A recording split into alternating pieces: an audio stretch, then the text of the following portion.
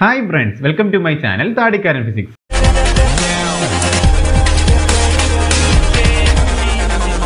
അപ്പോൾ കഴിഞ്ഞ വീഡിയോയിൽ നമ്മൾ അവസാനം നിർത്തി വെച്ചത് റെസിസ്റ്റേഴ്സ് ഇൻ സീരീസ് ആയിരുന്നു. അതായത് ശ്രേണി രീതിയിൽ റെസിസ്റ്ററുകളെ വെച്ചുകൊണ്ട് നമ്മൾ എന്ത് കണ്ടുപിടിച്ചു? എഫക്റ്റീവ് റെസിസ്റ്റൻസ്, അതായത് ടോട്ടൽ പ്രതിരോധം, ടോട്ടൽ റെസിസ്റ്റൻസ് കണ്ടുപിടിച്ചു. ഇന്നത്തെ വീഡിയോയിൽ നമുക്ക് ഡിസ്കസ് ചെയ്യേണ്ടത് റെസിസ്റ്ററുകളെ എങ്ങനെ വെക്കാൻ പോവുകയാണ്? പാരലായിട്ട്, അതായത് റെസിസ്റ്ററുകളെ സമാന്തര രീതിക്ക് വെക്കാൻ പോവുകയാണ്. അപ്പോൾ ഇവിടെ ഫിഗറിലോട്ട് ശ്രദ്ധിക്കാം.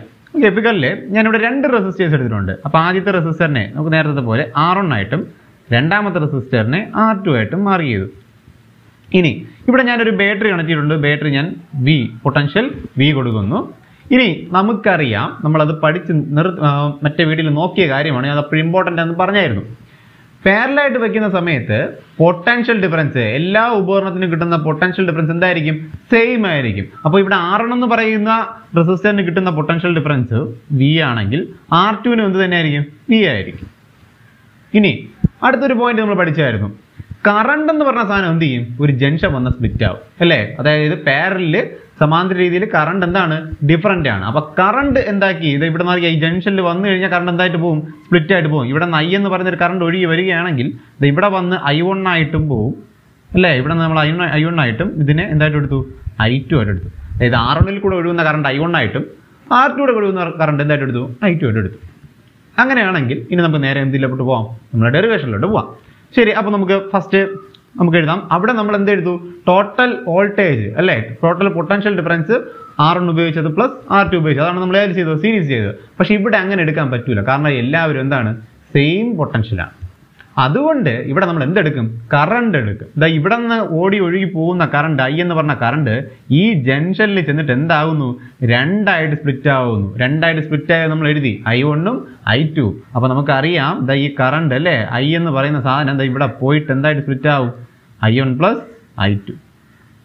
അതായത് I1 കറണ്ടും I2 കറണ്ടും കൂട്ടിയെടുക്കുമ്പോൾ നമുക്ക് എന്ത് കിട്ടും? ടോട്ടൽ കറണ്ട് കിട്ടും. ഇത്രയേ ഉള്ളൂ. അതിന് ഇക്വേഷൻ നമ്പർ 1 ആയിട്ട് മാർക്ക് ചെയ്യും. ഓക്കെ, ഇനി നമുക്കറിയാം ബൈ ഓംസ് ലാ, നമ്മൾ മറ്റേ ചെയ്തതുപോലെ തന്നെയാണ്, അല്ലേ? ബൈ ഏത്? ഓംസ് ലാ പ്രകാരം നമുക്കറിയാം, ഓംസ് ലായുടെ ഇക്വേഷൻ എന്ന് പറഞ്ഞു കഴിഞ്ഞാൽ B ഈക്വൽ ടു എന്താണ്? IR ആണ്. പക്ഷെ ഇവിടെ നമുക്ക് V ഈക്വൽ ടു IR അല്ല ആവശ്യം. ഇവിടെ നമുക്ക് എന്താണ് ആവശ്യം? കറണ്ട് ആണ് ആവശ്യം. അതുകൊണ്ട് ഞാൻ ഇക്വേഷൻ ഇങ്ങനെ മാറ്റി എഴുതി, I ഈക്വൽ എന്നാക്കി? V/R എന്നാക്കി. ഇത് ടോട്ടൽ കറണ്ട് ആണ്. ശ്രദ്ധിക്കുക, ഇത് ടോട്ടൽ കറണ്ട്. I എന്ന് പറഞ്ഞാൽ total current, V total potential, R എന്ന് പറഞ്ഞു കഴിഞ്ഞാൽ എഫക്റ്റീവ് റെസിസ്റ്റൻസ്, അതായത് ടോട്ടൽ മൊത്തം ആകെയുള്ള പ്രതിരോധം. ഇതിന് ഇക്വേഷൻ നമ്പർ 2 ആയിട്ട് മാർക്ക് ചെയ്യും. അങ്ങനെയാണെങ്കിൽ ഇനി നമുക്കറിയാം I ഈക്വൽ ടു V/R ആണ്. അങ്ങനെയാണെങ്കിൽ I1 എന്ന് പറഞ്ഞാൽ എന്തായിരിക്കും? ഉറപ്പായിട്ടും V തന്നെ ആയിരിക്കും, കാരണം രണ്ടിലും മാറ്റമില്ല. പക്ഷേ R എന്ന് പറഞ്ഞാൽ എന്തായിട്ട് മാറും? ഇവിടെ R1 ആയിട്ട് എടുക്കും. കാരണം നമ്മൾ R1-നകത്തൂടെ ഒഴുകുന്ന കറണ്ടാണ് I1. അപ്പോൾ I1 കറണ്ട് എടുക്കുമ്പോൾ അവിടെ ആര് മാത്രമേ വരാൻ പാടുള്ളൂ? R1 മാത്രമേ വരാൻ പാടുള്ളൂ. കോമൺ സെൻസ് ആണ്. ഇനി അടുത്ത് I2 ഈക്വൽ ടു V/ അടുത്ത ആരെടുക്കും? R2 എടുക്കും. അപ്പോൾ ഇക്വേഷൻ നമ്പർ ഇത് 3 ആയിട്ടും ഇക്വേഷൻ നമ്പർ എന്തായിട്ട് എടുക്കുക? 4 ആയിട്ട് എടുക്കുക. ഇത് നമ്മൾ നേരത്തെ ചെയ്തതുപോലെ തന്നെ ഇക്വേഷൻസ്, അല്ലേ? ഇക്വേഷൻസ് എന്ത് ചെയ്യുക?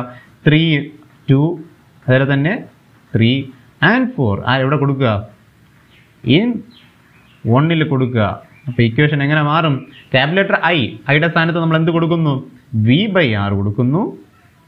ഈക്വൽ ടു ഇനി I1ന്റെ സ്ഥാനത്ത് V/R1 കൊടുക്കുന്നു പ്ലസ് V/R2 കൊടുക്കുന്നു. ഓക്കെ, സിമ്പിളാണ്. ഇവിടെ കഴിഞ്ഞു.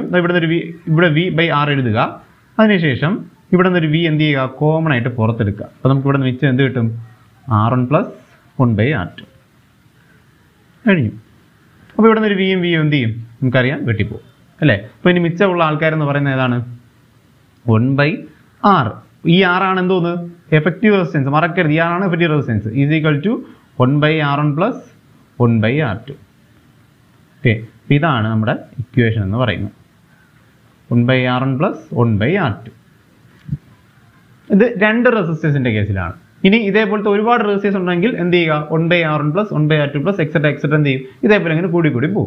ഇനി നമുക്കറിയാം, ഇതിനൊന്ന് ഒരു ക്രോസ് ടെസ്റ്റിൽ ക്രോസ് മൾട്ടിപ്ലൈ ചെയ്ത് എഴുതിയിട്ടുണ്ട്. അപ്പോൾ അതുകൂടെ ഞാൻ പറഞ്ഞുതരാം. 1/R എന്ന് പറഞ്ഞു കഴിഞ്ഞാൽ എന്താണ്? ഈക്വൽ ടു ഇത് ഇവിടെ ഒന്ന് മൾട്ടിപ്ലൈ ചെയ്യാം, ക്രോസ് മൾട്ടിപ്ലിക്കേഷൻ, അല്ലേ? ക്രോസ് മൾട്ടിപ്ലൈ ചെയ്യുമ്പോൾ R2 1 into R2, അതായത് R2 തന്നെ plus R1 divided by R1 R2, അല്ലേ? ഫുൾ മാത്തമാറ്റിക്സ് ആണ്, നമുക്ക് കൂടുതൽ ഞാൻ പറയുന്നില്ല. ഇനി ഇതിനെ നമുക്ക് ആവശ്യം ആരാണ്? R ആണല്ലേ നമുക്ക് ആവശ്യം. അപ്പോൾ 6 ആണ് ആവശ്യം. ഇവിടെ കിടക്കുന്നത് 1/6 ആണ്. അപ്പോൾ എന്ത് ചെയ്യണം? ഫൈനൽ ആൻസർ ആയതിനു ശേഷം എന്തെടുക്കുക? അതിൻ്റെ റെസിപ്രോക്കൽ എടുക്കുക. അപ്പോൾ റെസിപ്രോക്കൽ എടുക്കുമ്പോൾ R = ഈ ടേം തിരി ഇവിടെ അല്ലേ എന്തായിട്ട് മാറും? R1 R2 ഡിവൈഡഡ് ബൈ എന്തായിട്ട് മാറും? R1 + R2. ഓക്കെ, 2 റെസിസ്റ്റേഴ്സ് മാത്രമാണ് ക്വസ്റ്റ്യനിൽ തന്നിട്ടുള്ളതെങ്കിൽ നമുക്ക് ഏത് ഇക്വേഷൻ എടുക്കാം? ഈ ഇക്വേഷൻ എടുത്ത് ചെയ്യാം. പക്ഷേ 2-ൽ കൂടുതൽ റെസിസ്റ്റൻസ് 3 റെസിസ്റ്റർ 4 റെസിസ്റ്റർ ഒക്കെ തന്നു കഴിഞ്ഞാൽ നമുക്ക് ഈ ഇക്വേഷൻ ചെയ്യാൻ പറ്റത്തില്ല, എടുക്കാൻ പറ്റത്തില്ല. ആ സമയത്ത് നമ്മൾ ഏത് എടുക്കൂ? ഈ ഇക്വേഷൻ എടുക്കുള്ളൂ. 1/R = 1/R1 + 1/R2 + അടുത്ത 1/R2 എക്സെട്ര അങ്ങനെ പോകും. ഓക്കെ, ഇതാണ് റെസിസ്റ്റേഴ്സ് ഇൻ എങ്ങനെ പാരലൽ എന്ന് പറയുന്നത്. ഇനി ഇവിടുത്തെ ഒരു കാര്യം ശ്രദ്ധിക്കുക നിങ്ങൾ. ഇവിടെ എഫക്റ്റീവ് റെസിസ്റ്റൻസ് എന്ത് ചെയ്യാണ്? കൂടുകയാണോ കുറയുകയാണോ? നിങ്ങൾക്ക് എന്നെ അറിയാം അല്ലേ? മറ്റടുത്ത് നമ്മൾ എന്ത് ചെയ്തു? സീരീസിൽ കൂട്ടി എടുത്തു അല്ലേ? പക്ഷെ ഇവിടെ എടുക്കുന്നത് എങ്ങനെയാണ്? കൂട്ടി തന്നെയാണ് എടുക്കുന്നത്. പക്ഷേ യഥാർത്ഥ വാല്യൂവിന്റെ റെസിപ്രോക്കൽ എടുക്കുന്നു അല്ലേ? വിൽക്രമം എടുത്തിട്ടാണ് നമ്മൾ എന്ത് ചെയ്യുന്നത്? കൂട്ടി എടുക്കുന്നത് അല്ലേ? അതായത് ഫ്രാക്ഷൻ ആക്കുക. അപ്പോൾ ഇത് 5 എന്ന് പറയുന്ന ഒരു 5 ഓം റെസിസ്റ്റർ ആണ്. ഒരു റെസിസ്റ്റർ 5 ഓം, ഒരു റെസിസ്റ്റർ 10 ഓം ആണെന്ന് വിചാരിക്കുക. സീരീസിൽ നമുക്കത് 15 ആയിട്ട് കൂട്ടിയെടുത്തു. പക്ഷെ പാരലൽ വയ്ക്കുന്ന സമയത്ത് ആ റെസിസ്റ്ററിനെ 1/5 എന്നും പ്ലസ് 1/10 എന്നും ആക്കി കൂട്ടും അല്ലേ? അപ്പൊ തന്നെ ഫ്രാക്ഷൻ ആക്കുമ്പോൾ വളരെ വാല്യൂ എന്ത് ചെയ്യും? കുറഞ്ഞു പോകും അല്ലേ? പോയിന്റ് വാല്യൂസ് ഒക്കെ ആയിപ്പോകും. എന്നിട്ടാണ് എന്ത് ചെയ്യുന്നത്? കൂട്ടിയെടുത്ത് അതിൻ്റെ നമ്മൾ എന്തെടുക്കുന്നത്? അവസാനം റെസിപ്രോക്കൽ എടുത്ത് എഫക്റ്റീവ് റെസിസ്റ്റൻസ് കണ്ടുപിടിക്കുന്നത്. അപ്പോൾ വാല്യൂ ഉറപ്പായിട്ട് എന്ത് ചെയ്യും? കുറയും. ഇത്ര സംശയം ഉണ്ടെങ്കിൽ നിങ്ങൾ എന്ത് ചെയ്യുക? ഇതായാലും ഞാൻ പറഞ്ഞ പോലെ 2 വാല്യൂസ് എടുത്ത് എന്ത് ചെയ്യുക? ചെയ്ത് നോക്കുക. അപ്പോൾ നിങ്ങൾക്ക് അത് ക്ലിയർ ആയിക്കോളും. ഇപ്പോൾ തന്നെ മനസ്സിലായെന്ന് ഞാൻ വിശ്വസിക്കുന്നു. അപ്പോൾ എഫക്റ്റീവ് റെസിസ്റ്റൻസ് ഈ കേസിൽ എവിടെ എങ്ങനെ കണക്ട് ചെയ്യുമ്പോൾ? പാരലലായിട്ട് കണക്ട് ചെയ്യുമ്പോൾ എഫക്റ്റീവ് റെസിസ്റ്റൻസ് ശ്രദ്ധിക്കുക. എഫക്റ്റീവ് റെസിസ്റ്റൻസ് എന്ത് ചെയ്യും? Effective resistance decreases. മറക്കരുത്, എഫക്റ്റീവ് റെസിസ്റ്റൻസ് കുറയുന്നു. ഓക്കെ, അപ്പോൾ എഫക്റ്റീവ് റെസിസ്റ്റൻസിന്റെ ഇക്വേഷൻ നിങ്ങൾക്ക് കിട്ടിയായിരുന്നു അല്ലേ? നമ്മളിവിടെ ഒന്നുകൂടെ ഞാനൊന്ന് എഴുതുകയാണ്, കാരണം അടുത്തിന് ഒരു കാര്യം നിങ്ങൾ അറിഞ്ഞിരിക്കുക. 1/R = അല്ലേ 1/R1 + 1/R2 ഇനി എത്ര എണ്ണം ഉണ്ടോ എക്സെട്ര ഇങ്ങനെ ഈ ഇക്വേഷൻ എന്ത് ചെയ്യും? അങ്ങ് പോകും. എന്നാൽ ഞാൻ പറയാണ്, നമ്മൾ നേരത്തെ എടുത്ത പോലത്തെ കണ്ടീഷൻ, സീരീസ് എടുത്ത പോലെ കണ്ടീഷൻ, വയ്ക്കുന്ന എല്ലാ റെസിസ്റ്റേഴ്സിന്റെയും റെസിസ്റ്റൻസ് എന്താകുന്നു? സെയിം ആകുന്നു. അതായത് ഞാൻ ഇവിടെ എടുക്കുന്നു റെസിസ്റ്റൻസിന്റെ റെസിസ്റ്റൻസ് എന്താണ്? R ആയിട്ട് എടുക്കുന്നു. ഇനി അതേപോലത്തെ n റെസിസ്റ്റേഴ്സ് ഉണ്ട്. ഓക്കെ, ശ്രദ്ധിക്കുക. അതേപോലത്തെ എത്ര റെസിസ്റ്റേഴ്സ് കണക്ട് ചെയ്യുന്നു? n റെസിസ്റ്റേഴ്സ് കണക്ട് ചെയ്യുന്നു വയ്ക്കുക. അപ്പോൾ നമ്മുടെ ഇക്വേഷൻ എങ്ങനെ മാറും നോക്കാം. 1/R = അറിയാം, R1 സ്ഥാനത്ത് ആര് വരും? R തന്നെ വരും. അടുത്ത R2 സ്ഥാനത്ത് ആര് വരും? അതും R തന്നെ വരും. പ്ലസ് എക്സെട്ര ഏതൊരു പോവും? n എണ്ണം വരെ പോവും അല്ലേ? അപ്പോൾ നമുക്കറിയാം ഡിനോമിനേറ്റർ സെയിം ആണ് അല്ലേ? ഇതിനെ ഒന്ന് കൂട്ടിയെടുക്കുന്ന സമയത്ത് നമുക്കറിയാം ഡിനോമിനേറ്റർ എന്താണ്? സെയിം ആണ്. അതുകൊണ്ട് R തന്നെ എടുക്കും. ഇനി മുകളിൽ 1+1+1+1+1+ എന്ന് കൂട്ടി ഏതൊരു പോവും? n വരെ പോവും. കൗണ്ട് ചെയ്ത്. അപ്പോൾ നമ്മൾ എന്ത് ചെയ്യും? ടോട്ടൽ n എന്ന് എഴുതും. അപ്പോൾ 1/R = നമുക്ക് എന്തെന്ന് കിട്ടി?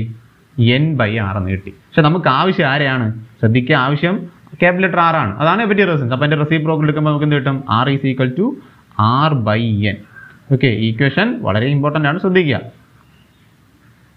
ഇനി ഇതിന്റെ മീനിങ് എന്ന് വെച്ച് കഴിഞ്ഞാൽ ഒരേ റെസിസ്റ്റൻസ് ഉള്ള 10 റെസിസ്റ്റേഴ്സ് കണക്ട് ചെയ്തിട്ടുണ്ടെന്ന് വെക്കുക. എല്ലാവരുടെയും റെസിസ്റ്റൻസ് 5. അപ്പോൾ ഞാൻ പറയുന്നത് ഇത്ര ടോട്ടൽ 10 എണ്ണം ഉണ്ട്. അപ്പോൾ നമുക്ക് ടോട്ടൽ റെസിസ്റ്റൻസ് കിട്ടണമെങ്കിൽ, അതിൻ്റെ ടോട്ടൽ റെസിസ്റ്റൻസ് കിട്ടണമെങ്കിൽ എന്ത് ചെയ്താൽ മതി? ഒരെണ്ണത്തിന്റെ വാല്യൂ നമ്മൾ ഇവിടെ എത്രയാണ്? 5 ആയിട്ടാണ് എടുത്തത്. ആ 5നെ എത്ര എണ്ണം ഉണ്ട് ആ എണ്ണം കൊണ്ട് എന്ത് ചെയ്യുക? ഡിവൈഡ് ചെയ്യുക. ഇവിടെ എത്ര എണ്ണം ഉണ്ടെന്ന് ചോദിച്ചു കഴിഞ്ഞാൽ 10 എണ്ണം ഉണ്ടെന്ന് ഞാൻ പറഞ്ഞു. അപ്പോൾ എന്തുകൊണ്ട്? 10 കൊണ്ട് ഡിവൈഡ് ചെയ്യുക. അപ്പോൾ എന്ത് കിട്ടും? 5/10 0.5 എന്ന് കിട്ടും.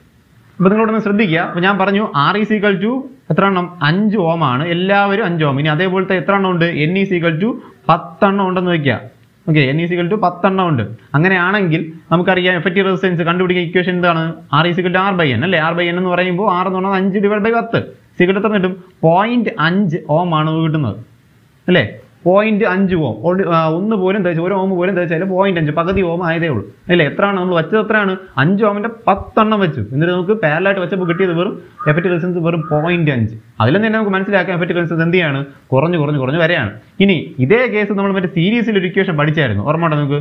സീരീസിൽ അപ്പോൾ ഇപ്പോൾ പറയാമെന്നാണ് വിചാരിച്ചിട്ടാണ് ആ സമയത്ത് എന്ത് ചെയ്തത് പറയാത്തത്. സീരീസ് ശ്രദ്ധിക്കുക.